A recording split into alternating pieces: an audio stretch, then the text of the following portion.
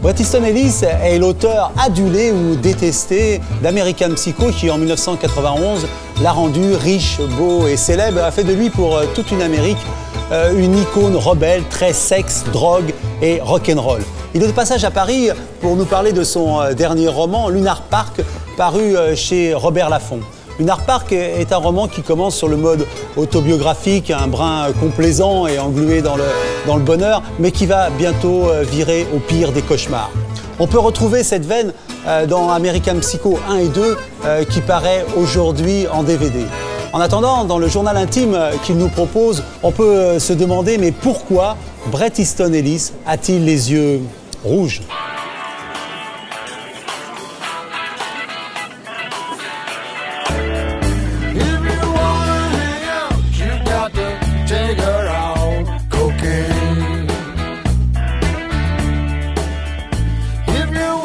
Yeah, my eyes are very red.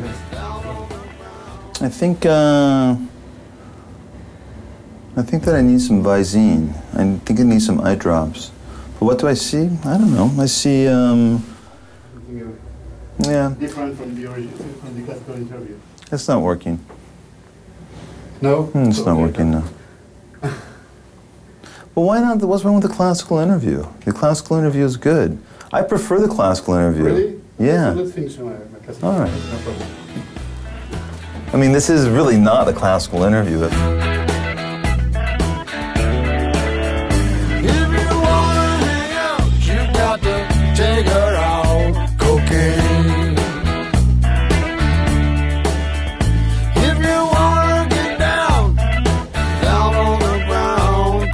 The only time I wrote with drugs was when I wrote Less Than Zero, the first draft of that, and I was writing it as an 18-year-old on a lot of speed, and I wrote a 4,000-page novel.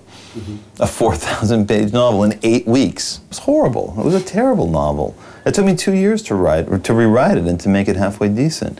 Drugs, cocaine never interested me as anything other than a social drug, as something that a lot of my friends did. Weekends, you know, party, it was around. I mean, it was not something that I centered my life around. Like caffeine, I guess. I don't know. Like you drink coffee? Oh, nothing much. I don't think it's such a big deal. I mean, if it's really good cocaine, it doesn't like freak you out. I don't know. I'm not going to sit here and describe what taking drugs feels like. I mean, I don't take drugs anymore, and I'm not a real big purveyor of, you know, pushing drugs or like, you know, I don't want to be on television telling people how good drugs feel. I mean, we want to talk about heroin? Heroin feels really good. Heroin feels a lot better than cocaine.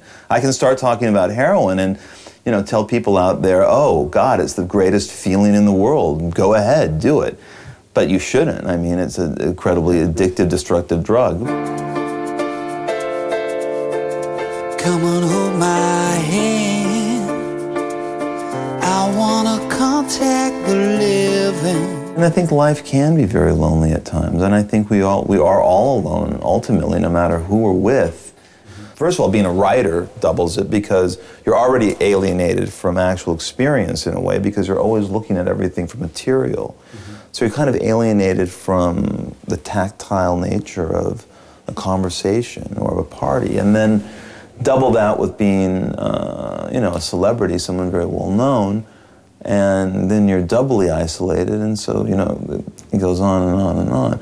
But, you know, you can also, I think talking about it and confronting it minimizes it somehow. I mean, you kind of break through it. I mean, there are plenty of people who never admit that at all, who never admit that celebrity, to a certain degree, is a very lonely thing to experience, and that it does alienate you from friends and from people, you know, you care about. There's always going to be this gap, this sort of bridge that other people really can't cross.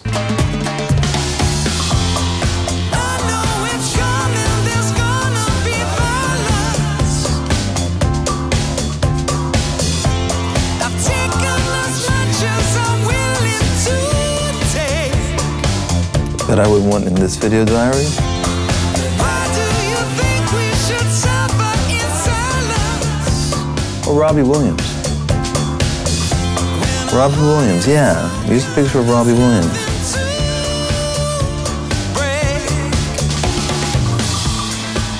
I've been reading this Robbie Williams biography. That's the best book I've ever read on celebrity by this writer, Chris Heath, who's profiled me a couple of times.